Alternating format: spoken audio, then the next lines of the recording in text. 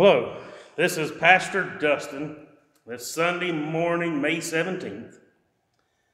I'm glad you're able to join me this day as we go to the Lord and worship, and as we join together in spirit to worship our Lord and Savior, Jesus Christ.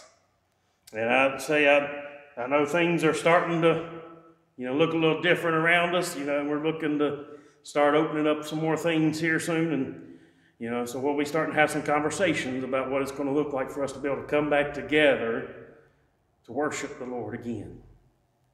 And so we'll be having those conversations soon, and really looking forward to seeing y'all's smiling faces again. I'm glad you're able to be with me this day, and let us join together in prayer this morning as we go to the Lord in worship.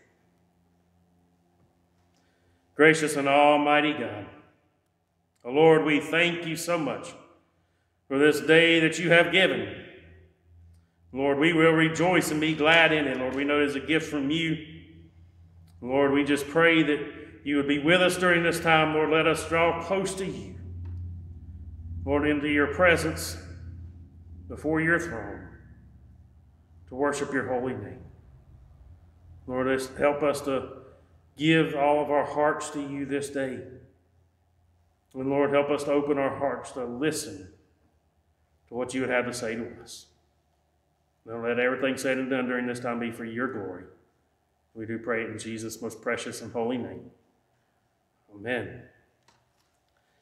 All right, this time I'd like to invite you to join me and sing a couple praise songs as we go before the Lord in praise and worship. First one, Come, Now is the Time to Worship.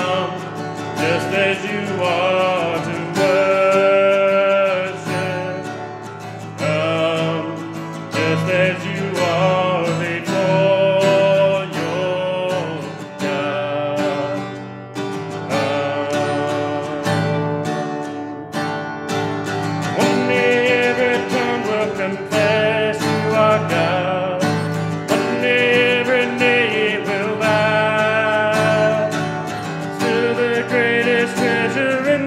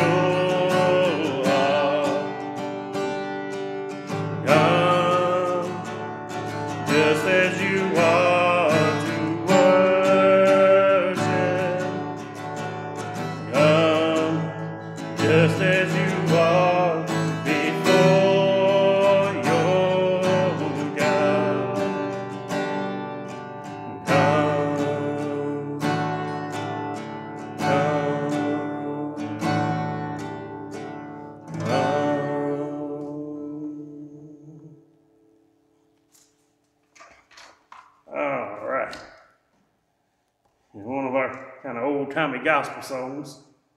Just a little talk with Jesus.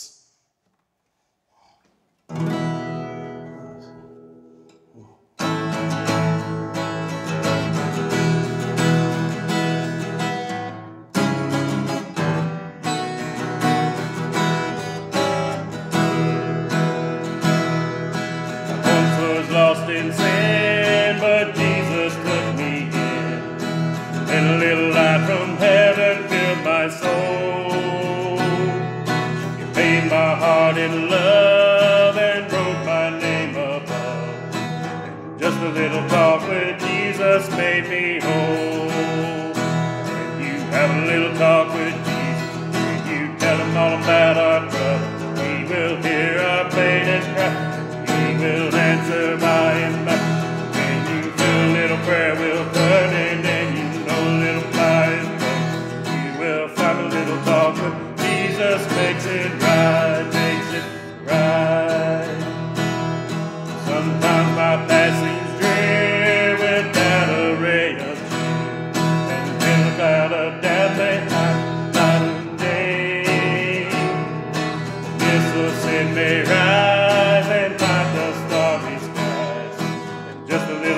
with Jesus clears the way. When you have a little talk with Jesus, you tell him all about our troubles. He will hear our pain and cry, and he will answer by and by.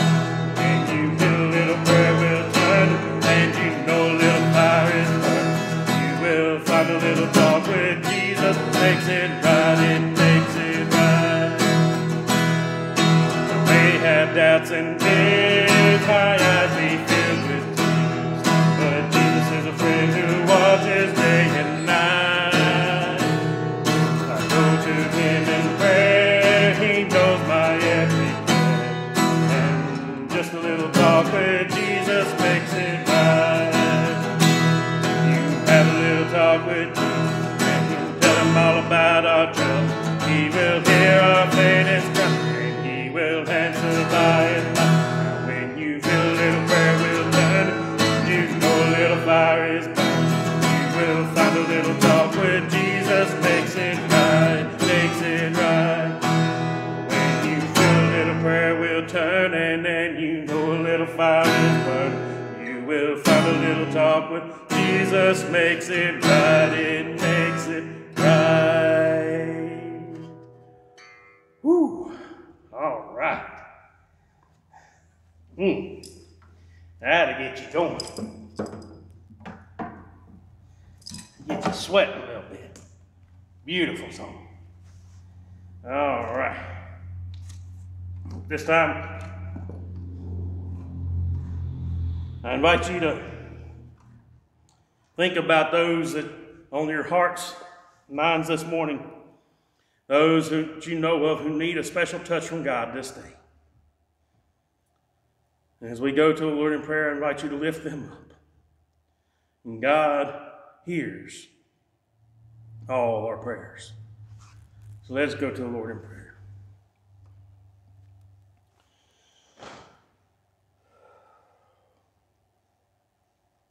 Gracious and almighty God,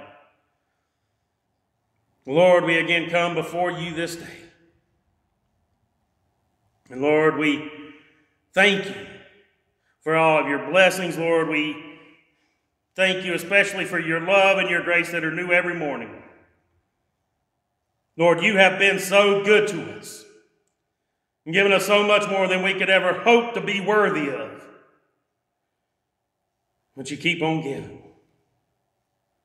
Lord, just having food on the table, Lord, being able to wake up, have a roof over our heads. Lord, simple things that we so often take for granted, Lord, make us some of the richest people in this world. Lord, even with everything that's going on right now, Lord, and we get frustrated with all that's going on in the world, and Lord, we know we have you. And Lord, we have so much more than so many in this world right now. So Lord, we just thank you for all that you have given. But Lord, most especially for given of your Son, Jesus Christ, who came into this world, died a horrible death, rose from the dead that we might be saved. Lord, let us never forget his sacrifice. Lord, his love, your love. Lord, it doesn't matter who we are. It doesn't matter what we've done, how many times we've sinned against you or against others. You never stop loving us. And through Christ, we can be forgiven. Lord, we know we don't deserve it. We are just sinners saved by grace and grace alone. Lord, all we got to do is accept what you've done for us. Lord, we thank you for it. And Lord, we just pray that you would help us each day, Lord, to live into your grace and into your love. Lord, to live as those who have been forgiven. Lord, to live as your children, citizens of your kingdom, here and now. Lord, it's not about doing this or doing that to make you happy. It's about growing closer to you and relationship. And Lord, as we do that, our lives will reflect you more and more. So Lord, just help us each day to be better than we were yesterday.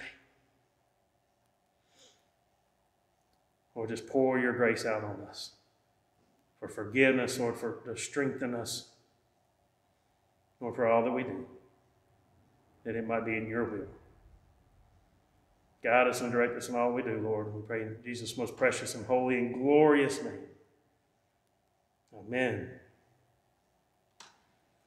All right. This time I invite you to join me in one more. One more praise song, We Fall Down.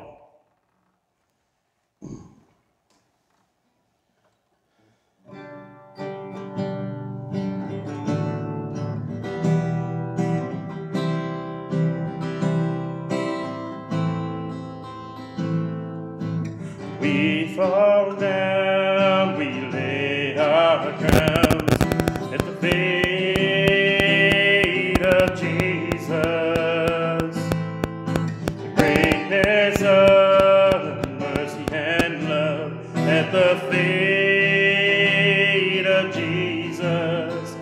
And we cry, holy, holy, holy. And we cry, holy,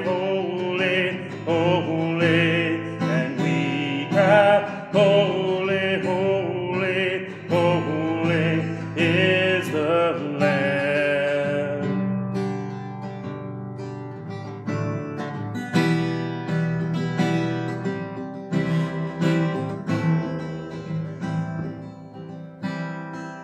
We fall down, we lay our crowns at the feet of Jesus. Greatness of mercy and love at the feet of Jesus. And we cry, holy, holy, holy. We cry, holy, holy, holy.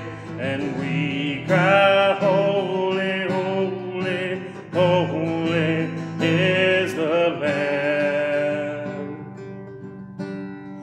We cry, holy, holy, holy.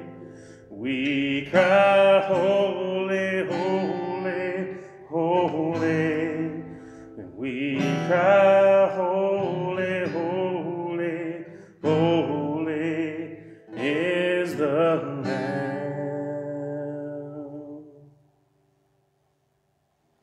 Amen.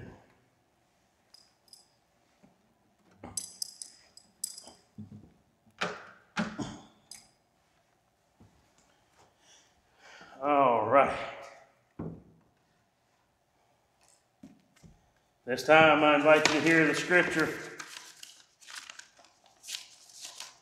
from the book of Ephesians,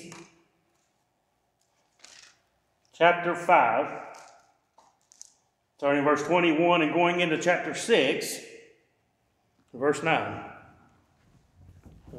invite you to hear these words from the Message Bible this day. Out of respect for Christ, be courteously reverent to one another. Wives, understand and support your husband in ways that show your support for Christ.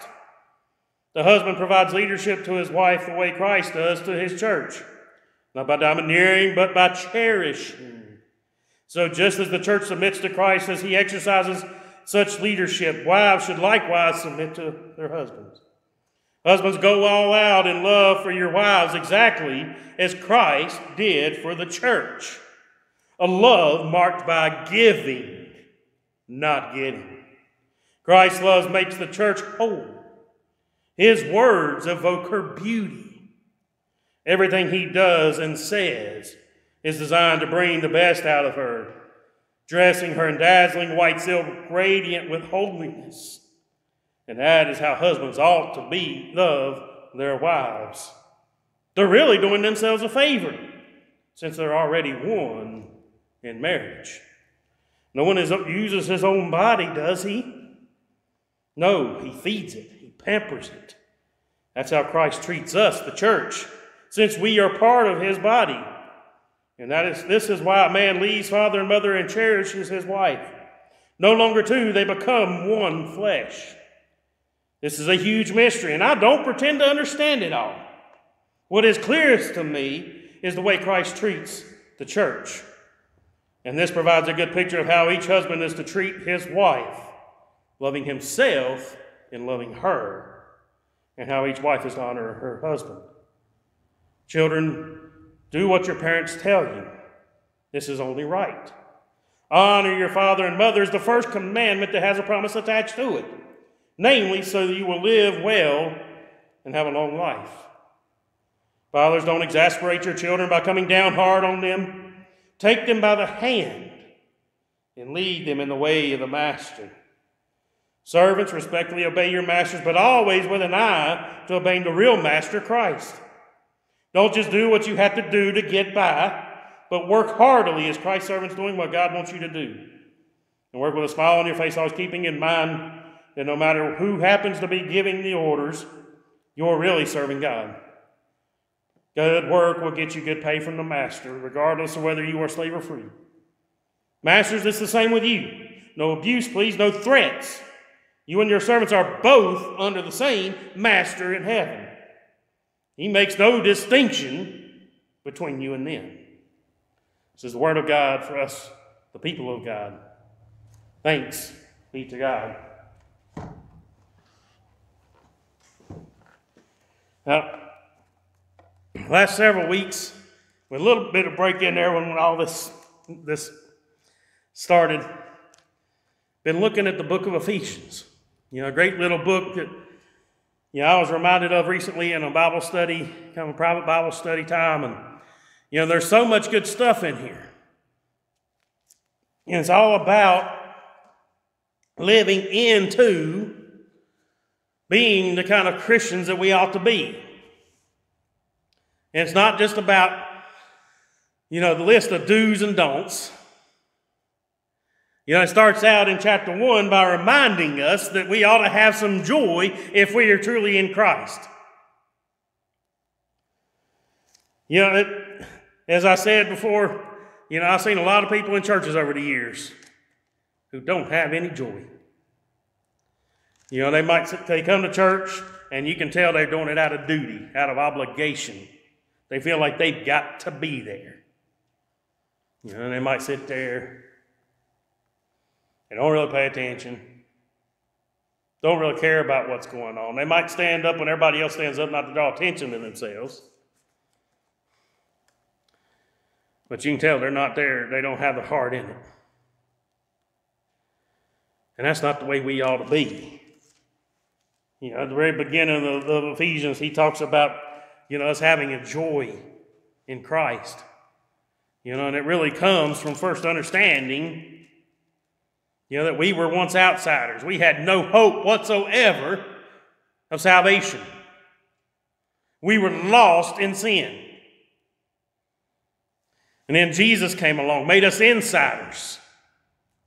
And now we are sinners saved by grace. We are part of the family of God because of what God did through Christ. Now, we understand that we are nothing but dust. Ashes to ashes, dust to dust. There's nothing good about us whatsoever except what Christ did for us. If we understand that and understand that our salvation is a free and gracious gift of God, and that now we can spend eternity with Him,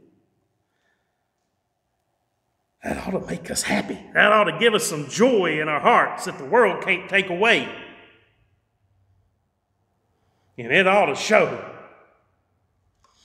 It ought to show in the way we act and the way we live. We need to be about the work that He has called us to do. I mean, if we truly have that joy here, if we truly understand what it means to be saved by grace, that it's nothing that we deserve, it's all Him, then we ought to be about sharing that with everybody we see. Remembering that there is nobody that we will ever see that God did not love enough to die for. Everybody that we see God thought enough of for Jesus to die on that cross. Everybody. And if we understand what it means for us to be saved, then we ought to be wanting to share that with everybody we see. We need to be about the work that He has given for us to do. It said He creates each of us by Christ Jesus to join Him in the work He does, the good work He's gotten ready for us to do, work we had better be doing. That's over in chapter 2. Chapter 3 reminds us that we are now part of the family. We are insiders. And we talk about in chapter 4, talking about being mature. We're not supposed to stay babes in Christ. We're supposed to grow up. Just like children. Children are born, they don't stay babies. They grow, and they grow fast. Anybody that's around children know how fast they grow. I mean, if you miss any time with them, you come back and you see them again, and you're like, whoa, what happened? Especially when they start hitting in growth spurts. Well, that's the way we're supposed to be. It's not about us trying to figure out, okay, the Christian life is, you can't do this, you can't do that, you got to do this, got to be in church every Sunday. And there are things that we shouldn't do, and and there's things that we should do.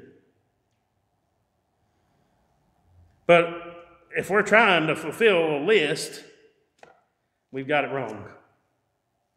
And we will never succeed. It's all about growing into Christ, growing into His love, becoming who He would have us to be, growing closer to His heart. Because the closer we are to His heart, the more we'll reflect His love and His grace. That's what chapter 5, first part of chapter 5 talks about the same thing.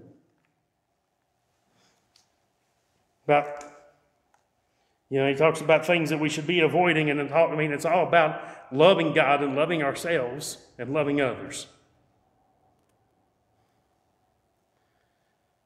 We really need to love the way God loves us. The way God loves others. And that's a hard thing. Sometimes it's harder for us to love ourselves as it is for us to love others. But if we love ourselves, then we're going to do everything we can to be close to Him and make sure that we're forgiven, we're saved, we're whole in Him. And then this week he goes on and he talks about the relationships. And this is a passage that I think can be kind of contentious. And I think some preachers might even kind of shy away from it, especially when it starts talking about husbands and wives. Because this passage has been taken wrong so many times. I don't know how many times I've heard people talk about, well, wives are supposed to submit to their husbands. That's what Scripture says. That means they got to do what the husband says. You know, the husband says, you know, I want some more tea. She got to go get it. The husband says he's hungry. He thinks he expects her to go get it and serve him like a slave. That's not what this says. I mean, it says, wives, understand and support your husbands in ways that show your support for Christ. I mean, yeah, it does say submit to their husbands, but it's not, you know, husband here and wife here. They're a team. We see so many men forget the next part. Because the next part says, husbands, go all out in your love for your wives, exactly as Christ did for the church. You know, the version says, love your wives the way Christ loved the church. Now, what did Christ do for us? Christ laid down his life for the church. Christ did not expect the church to serve him. He came to serve. Now, that's a little bit different. You know, it says, a love marked by giving, not getting. Christ's love makes the church whole. His words evoke her beauty. Everything he does and says is designed to bring the best out of her, dressing her in dazzling white silk, radiant with holiness. And that's how husbands ought to love their wives. Now, if you really take that serious, that changes a whole heck of a lot. Changes so much. See, if we really love our wives, men, that means we're all going to be about giving to them. We're going to be about trying to build them up, not tear them down. You know, one of the things that I've seen too many times in our Western culture, it seems like there's two extremes of what it means, you know, what people, you know, men in our culture. One is, you know, this toxic masculinity. You know, this masculinity that says, I'm the man, I'm the head of my house, and everybody in my house, including my wife, has to do what I say. The king of my castle. And they make their wives serve them like a slave. They expect them to. Expect them to be at their every beck and call. And they treat every woman they see as a slave. It's lesser than. You know, that's one reason, some men feel so inclined that they think they got to, show their masculinity by seeing how many women they can sleep with. You know, if they have a woman, they got to put her down so she feels inferior to him. And that is not what this says. And so many of them will use this as try to use, wives submit to your husbands, they'll try to use that as justification. But they don't take the rest of it. Because that's one extreme that we've seen. Now there's also been another extreme where, because of this extreme, maybe that some men have kind of gone the other direction and they just kind of, they're very laissez-faire in their household. They don't really care. They're there.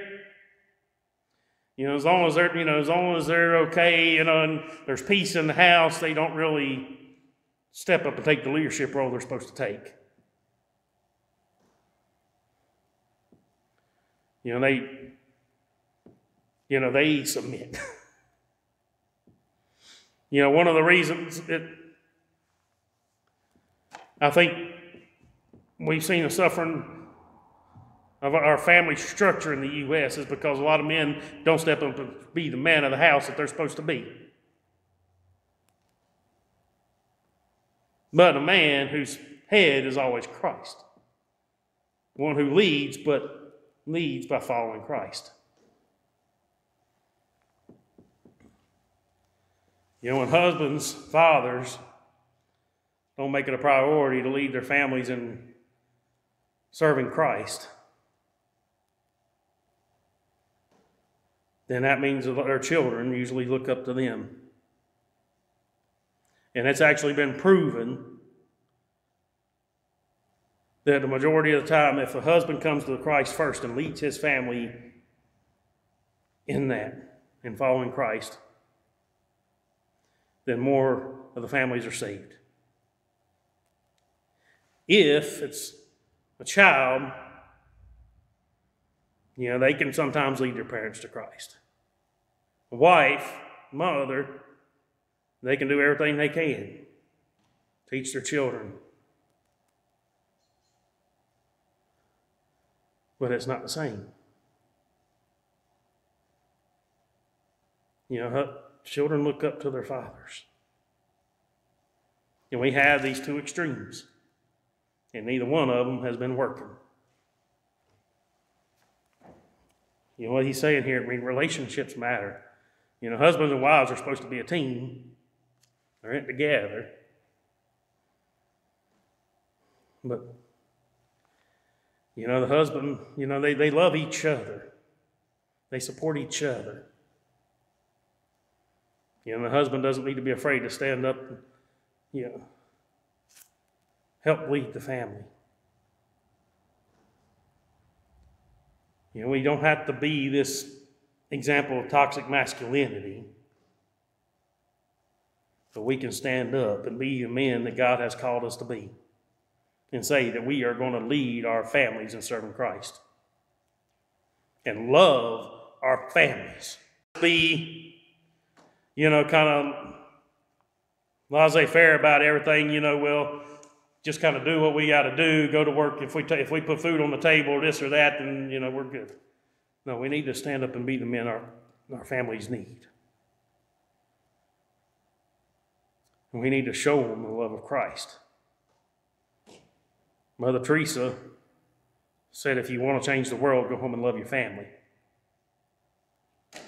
And we need to do that, men. We need to love our wives the way Christ loved us, the way Christ loved the church. We need to be telling her that she's beautiful. We need to be supporting her in the things that she wants to do, taking care of her, giving, not expecting her to do everything. That's important. That's extremely important in our families. And then he goes home. He talks about children and parents, and, children, do what your parents tell you. As children, we need to listen to the wisdom of our elders, our parents, and others who have come before. We need to listen to their wisdom, not think that we know it all. Because when we think that we know it all, that's exactly when we get in trouble. And as the church, when we stop looking to the wisdom of the past and think that we know better, because we got modern science, we got this or that, then we start running into trouble. But in home, we need, parents need to love their children. Just take them by the hand and guide them in the ways of Christ. Not rule with an iron fist. When you rule with an iron fist, first thing that child's going to do when they get the chance is they're going to rebel against it. They're either going to run or they're going to stand up and fight. Neither one's good. So we need to love them. Let create confidence. And let our children know they can trust us. And he talks about masters and slaves, and in their time it was not like what the slavery and stuff that we think about. But again, he tries to remind them that, that we're serving Christ. And we need to remember that. Treat everybody the way Christ treated us. And it's all about becoming more and more who Christ would have us to be. It's not about a list of do's and don'ts.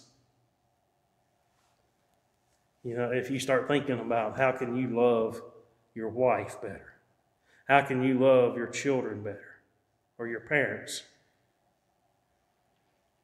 And compare the way you love them now to the way Christ loves us, it'll make a big difference.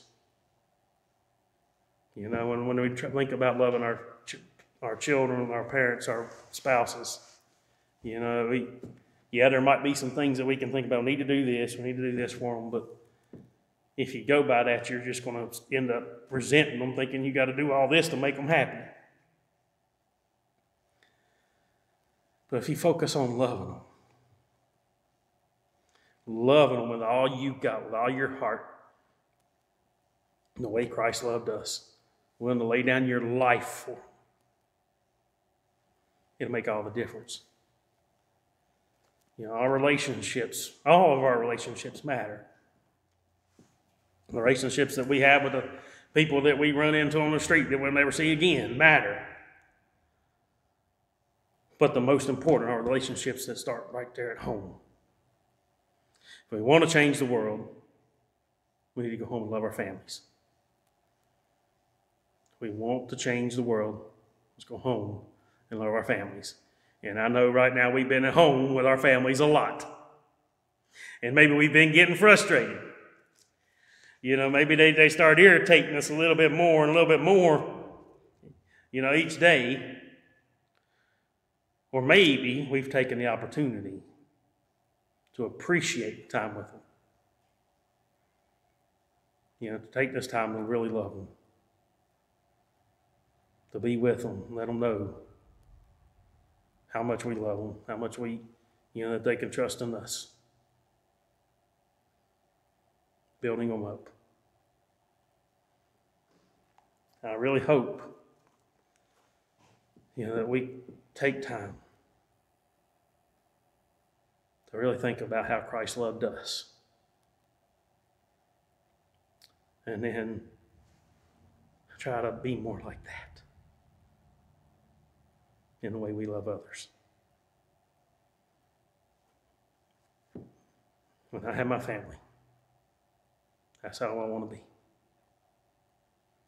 And that's the way I want to be with the family I already have.